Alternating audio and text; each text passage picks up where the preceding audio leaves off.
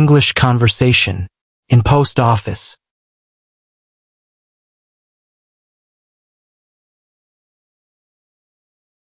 What can I do for you today? I need to mail this package to New York, please.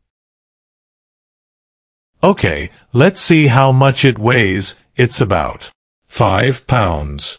If you send it express, it will get there tomorrow. Or you can send it priority and it will get there by Saturday. Saturday is fine. How much will that be? $11.35. $11.35. Do you need anything else?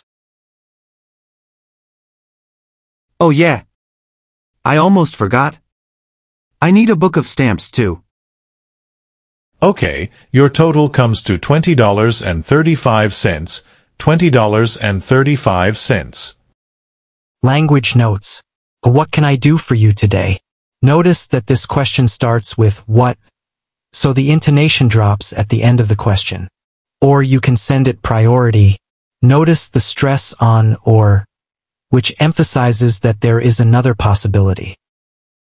$11.35. $20.35. Notice the two different ways the postal clerk says the price. First he says $11.35 without the words dollars and cents. Then he says $20.35. Oh yeah, is an expression used here to mean, I just remembered something. It's often followed by, I almost forgot. Your total comes to, is a way of saying the cost is. Thank you for your watching us. Please follow me for more video.